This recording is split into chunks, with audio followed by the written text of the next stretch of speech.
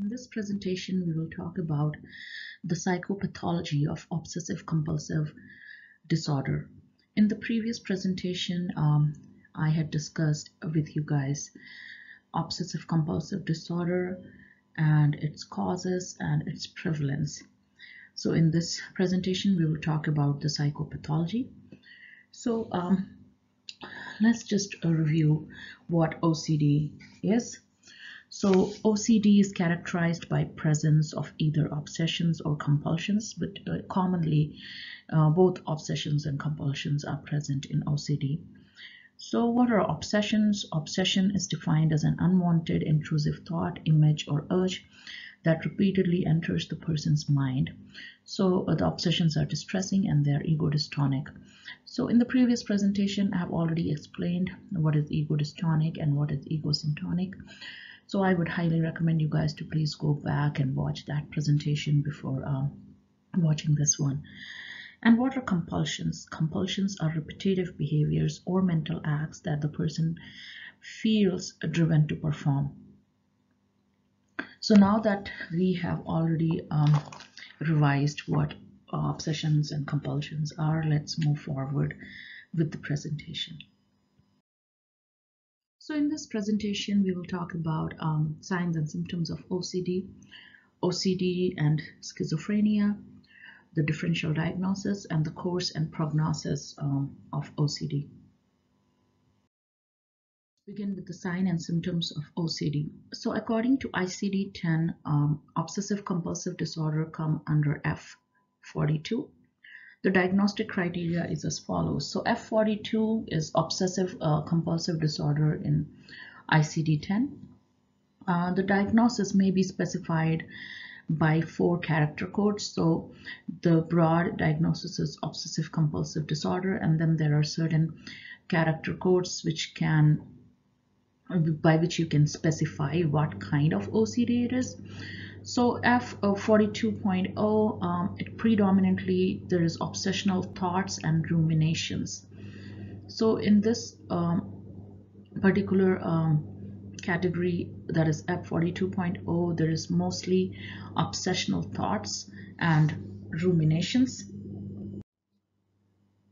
So what are ruminations? So rumination is one of the core feature of OCD where a person spends a lot of time just worrying about, analyzing, and trying to understand or clarify a particular thought or theme.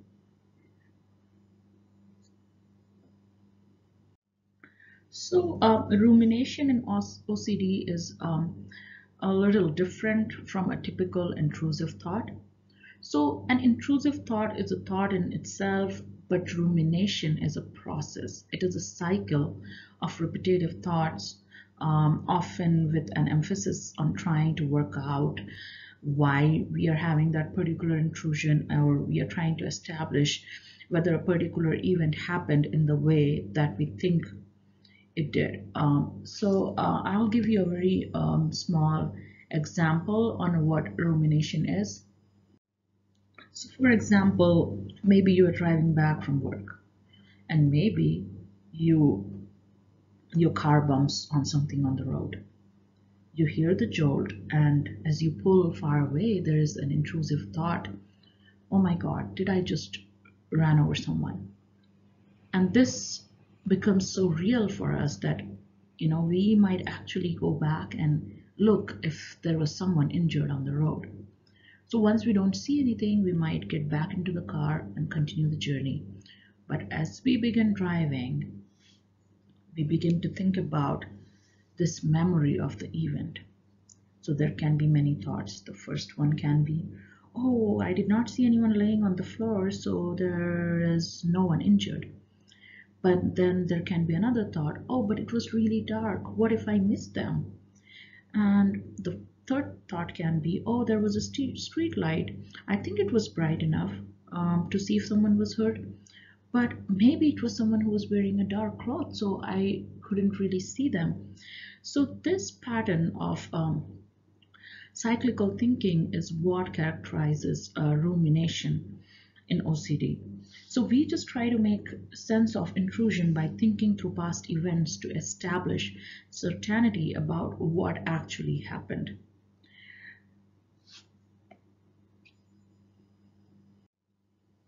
So in F42, it is predominantly obsessional thoughts and rumination. F42.1, it is predominantly compulsive acts. F42.2 is the mixed obsessional thoughts and acts. F42.8 is other obsessive compulsive disorder. And F42.9 is obsessive compulsive disorder unspecified. To be diagnosed with obsessive compulsive disorder, either the obsessions or compulsions or both must be present for most of the days for a period of at least 2 weeks. So obsessions, thought, ideas or images, and compulsions that are acts, they share the following features, all of which must be present according to ICD-10 to get a diagnosis of OCD. So they are acknowledged as originating in the mind of the patient and are not imposed by outside person or influences. So if your mom tells you to wash your hand 10 million times a day, that would not be considered as a compulsive act. So it has to originate in your own mind. They are repetitive and unpleasant, and at least one obsession or compulsion must be present that is acknowledged as excessive or unreasonable. So what is unreasonable? Unreasonable means when, because of performing that compulsive act or because of that obsession, your day-to-day life is disturbed. It is affecting your day-to-day life. So that's when it's called unreasonable. And the subject or the patient tries to resist them. But if very long-standing, resistance to some obsessions or compulsions may be minimal. The subject tries to resist them, and at least one obsession or compulsion must be present which is unsuccessfully resisted. So to get a diagnosis of OCD, you must have the symptoms for at least 2 weeks for most of the days of 2 weeks. The symptoms should be originating from in your own mind. They are repetitive, unpleasant, excessive, and unreasonable. And even though you're trying to resist them, but you're not able to successfully resist the obsession or the compulsion. So the carrying out of the obsessional thought or compulsive act is not in itself pleasurable. So this should be distinguished from the temporary relief of tension or anxiety. The obsessions or compulsions cause distress or interfere with the subject's social or individual functioning, usually by wasting of time. Most commonly used exclusion criteria, not due to other mental disorders such as schizophrenia and other related disorders, or the mood or affective disorders. Now let's talk about OCD and schizophrenia. So about 25% of patients with chronic schizophrenia may also present with OCD symptom. Now this can range from 5 to 45%. 15% of the patients with schizophrenia may qualify for the diagnosis of OCD. So 25% may present with symptoms and 15% of them might actually get the diagnosis of OCD. So as in OCD, the OCD symptoms in these patients will not necessarily surface unless specific questions are asked. So as we talked earlier, in OCD, the symptoms are very, they are present and we can see them. But when there is OCD along with schizophrenia, the symptoms will only surface, or the patients will only talk about the symptoms only when they're asked about it. Otherwise, they will not even mention it. Many patients with schizophrenia can distinguish the ego dystonic obsessive compulsive symptoms perceived as coming from within from the egosyntonic delusions perceived as introduced from outside. So this is the main difference when it is just OCD, and the second one when there is OCD in a schizophrenic patient. So the follow-up studies demonstrate a diagnostic stability over the years, and it seems that if OCD is present in a patient who has schizophrenia, the prognosis is usually very poor. Several studies among patients with schizophrenia and OCD reported an improvement in OCD symptomatology after the addition of a specific anti-obsessive medication. So the poor prognosis of patients with schizophrenia and OCD, preliminary data regarding the response to the unique combination of antipsychotic and anti-obsessive medication, along with the high prevalence of this presentation, has led several researchers to suggest that a schizo-obsessive category could be of a very high value, because the prevalence of these patients, the prevalence of OCD in patients of schizophrenia is increasing day by day. Now let's talk about differential diagnosis. So personal distress and functional impairment, which are required for the diagnosis, differentiate OCD from ordinarily or mildly excessive worries, thoughts, and habits. So OCD will be called OCD only if there is personal distress and there is functional impairment. That means you're not able to leave your house because you're wasting so much time in washing your hands or cleaning or arranging things. And mildly excessive worries, thoughts, and habits would not be as severe as OCD. The medical differential diagnosis include tic disorder, especially Tourette's syndrome or temporal lobe epilepsy, trauma, and post-encephalitic complications. So psychiatric diagnoses that should be ruled out include schizophrenia, OCD, phobias, and depressive disorders. So OCPD is obsessive compulsive personality disorder. It is very different with OCD. OCD is a psychiatric disorder, and OCPD is a personality disorder. Here there is excessive need for perfection and trying to relentlessly control one's environment and interpersonal relationship. The people who have OCPD, they are preoccupied with the details, rules, list, and order, and that can result in missing the major objective of an activity. There is excessive devotion to work. They are very rigid and they are inflexible. And they are so these are personality traits, and these personality disorder, the people adhere to orderliness and control over one's environment at the expense of flexibility and openness to new experiences. So OCD can usually be differentiated from schizophrenia by the absence of other schizophrenic symptoms, by the less bizarre nature of symptoms, and by the patient's insight into the disorder. So according to the DSM-10 classification, considering insight in OCD is very, very important. The insight can be good insight, fair insight, or poor insight into the illness. Moreover, patients with OCD usually attempt to resist the obsession. They try to not fall into the obsessions, and the compulsive acts only happen when they are unable to deal with the anxiety caused due to the obsession. While in OCPD, as we talked about earlier, it is a personality disorder, and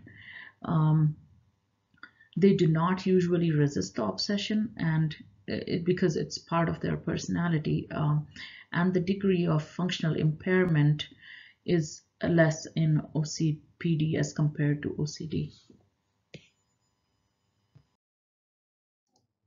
So like we talked earlier, follow-up studies demonstrate a diagnostic stability over the years, and it seems that the presence of OCD in schizophrenia predicts a poor prognosis. Several studies among patients with schizophrenia and OCD reported an improvement in OCD symptomatology after the addition of a specific anti-obsessive medication. Phobias are distinguished by the absence of a relationship between the obsessive thoughts and compulsions. The fears which are in OCD usually involve harm to others rather than harm to oneself. In addition, in OCD, when patients are phobic, they are usually afraid of unavoidable stimulus. For instance, it can be viruses, germs, or dirt, which are completely unavoidable in one's day-to-day life, as opposed to classic phobic objects like tunnels, bridges, and crowds, which one can avoid if they want to. So that is one of the major difference between fears which are present in OCD versus fear which is present in phobia. Major depressive disorder can sometimes be associated with obsessive ideas, but patients with OCD usually fail to meet all the criteria of the former.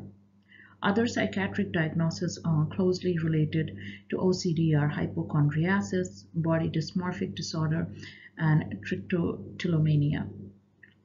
These patients have repetitive worries or behavior, but they are focal and dissimilar from multiple obsessions, compulsion that the patient with OCD would usually manifest. Course and prognosis. So many patients with OCD have a sudden onset of symptoms, and this can be usually after a stressful event such as pregnancy, a loss, or sexual problem. Owing to the secretive nature of the disorder, there is often a delay of 5 to 10 years before patients come to psychiatric attention, although the delay may shorten due to increased public awareness to the disorder through articles, books, and movies. The course is usually long but variable. Some patients experience a fluctuating course while others experience a chronic course. About 20 to 30% of the patients show a significant improvement in their symptoms, and 40 to 50% a moderate improvement. The remaining 20 to 40% become chronic or their symptoms worsen. Patients with OCD are prone to depression and sometimes even to suicide. A poor prognosis is indicating by yielding rather than resisting to the compulsions. A childhood onset, bizarre compulsions, the need for hospitalization, a coexisting major depressive disorder, delusional beliefs, the presence of an overvalued idea, that is some acceptance of the obsession and compulsion, and the presence of a personality disorder, especially schizotypal personality disorder. All these can lead to poor prognosis. A good prognosis is indicated by good social and occupational adjustment, the presence of a precipitating event, and the symptoms of when the symptoms are of an episodic nature. The obsessional content does not seem to be related to the prognosis. So that was the psychopathology of OCD. If you want to read more, you can refer to Mary C. Townsend book, or you can read Michael G. Golder, Juan J. Lopez, Ibar Jr., and Nancy Ederson's New Oxford Textbook of Psychiatry. Thank you.